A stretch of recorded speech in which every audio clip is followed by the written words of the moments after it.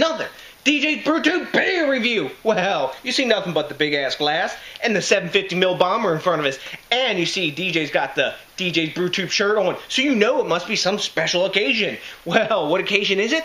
It's beer review number 600, baby, and we're going to celebrate hitting 1,000 subs with this video as well. We've had the stars align in this video, so I said, you know what, since the stars have aligned, I got to pick a beer that's a star-studded kind of awesome beer. And what beer did I pick today? I picked one that my good buddy OD sent me way back when Johnny and I completed his 40-ounce chug challenge, and it's a beer from brewery Rodenbach, and it's their 2009 Vintage Oak Aged Ale. That's right, it's their famous Flanders Red Ale that they've fermented in their big-ass oak foeders or barrels, whatever you want to call them, fermentation tanks, and this one came out of barrel number 145. And some of these oak fermentation tanks or foeders, whatever you want to call them, are actually almost 150 years old. That's pretty damn cool. And when they ferment this beer, they ferment it with lactobacillus and their proprietary yeast strain, so it gives it its own special flavor and taste, and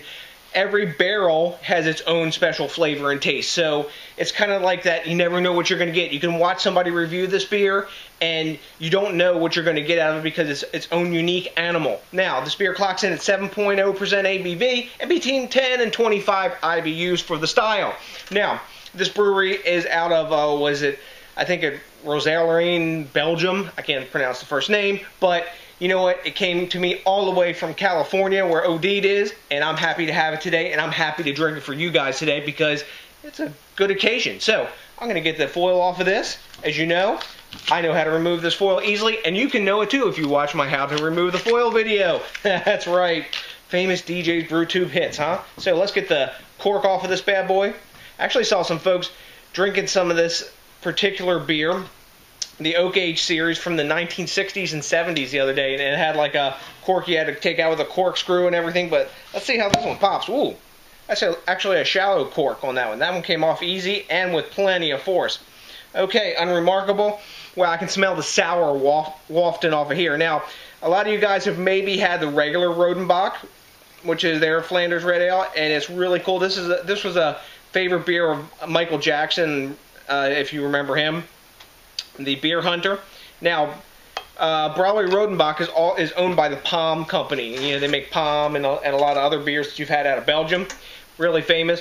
Wow, I can smell the sour fruit wafting off the front of this. Wow. Anyways, I digress. You're not surprised. You've watched maybe 600 of these reviews or 100 or something. I always digress, don't I? Yes, that's right. Anyways, when I'm looking through this, really clear. I imagine there's some yeasty beasties down the bottom that we'll get to that'll make it a little bit cloudy, but really clear pouring off the top of the bottle here. We got about a quarter finger head. When I swirl it, plenty of glass lacing, nice alcohol legs streaming down. Really just beautiful looking beer. Look at that, guys. Yeah. So I'm ready to dive in and see what aromas we get off this. I imagine we're going to get some oak, we're going to get some sour. Yeah, I'm ready to dive in. Let's see what we got. Wow, right up at the front, pungent, tart fruit, a bit of lemon, but quite sour smelling. Oak, vanilla, tannic notes. It smells really vinous. It's got almost like a really strong red wine character to it. Maybe like a Bordeaux or a Cabernet almost, but it stops short of it because there's a malt sweetness playing in the background that you don't get from wine. And it's supporting the aromas, plus the vanilla and tannic notes seem to come through more than this than some wines that I've had. But the tartness is there. It was more sour when I first smelled it. Now as it's opening up, it's more of a tartness. You get a lemon, you get a dark, sort of tart cherry and raspberry aroma. Wow, a lot of layers of like aroma in this. Damn. I'm ready to dig in. I'm going to take a taste of this and tell you what's up in that department because that's what we all want to know about, isn't it? Cheers, guys. And thanks a million for sending this again, OD. Wow. Man, that's a flavor explosion. Very, very vinous. Very wine-like. Big up in your face tartness, not really super sour, not like mouth puckeringly sour, but quite tart, like tart, maybe ripe fruit that needs to be sweetened kind of thing. Tart raspberry, tart cherry, tart like berry fruits of different varieties, almost like a tart mixed berry jam in some ways, because the sweetness comes in and makes it sort of jam-like.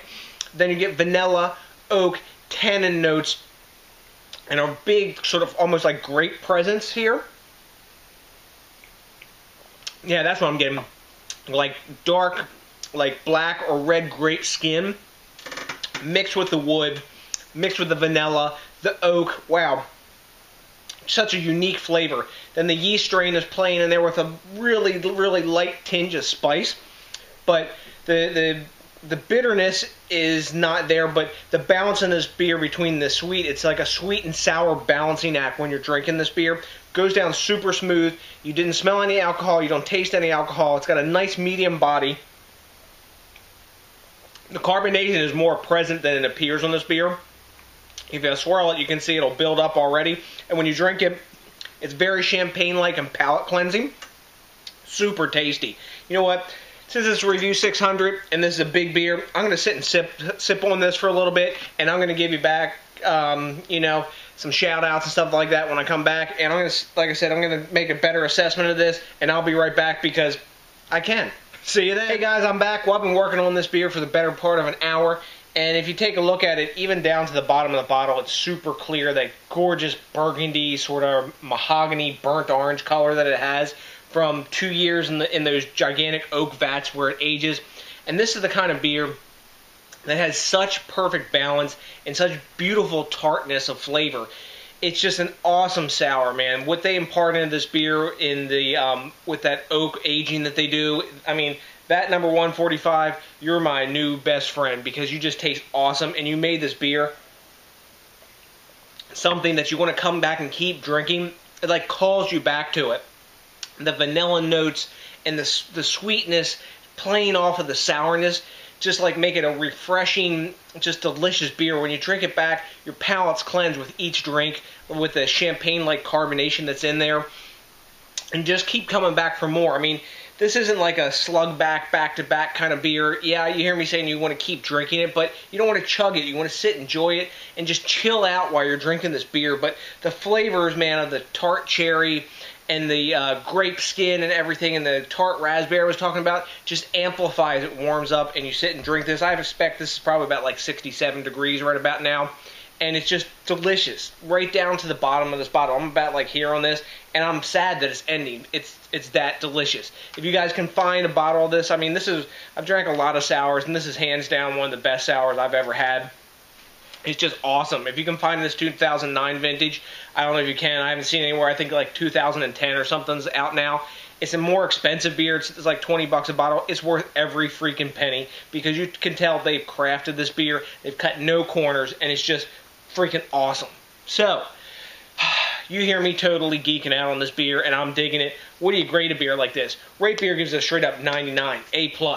Beer Advocate gives it a 95. I'm giving it a freaking 99. I'm giving it A+. For me, I've had a bunch of different sours at this point, and the balance that's in this beer, and just the amped up, in-your-face flavor that it brings without being too sour or without being too sweet. I mean, there's no booze in it. It's just a freaking awesome beer. It's not a beginner's beer.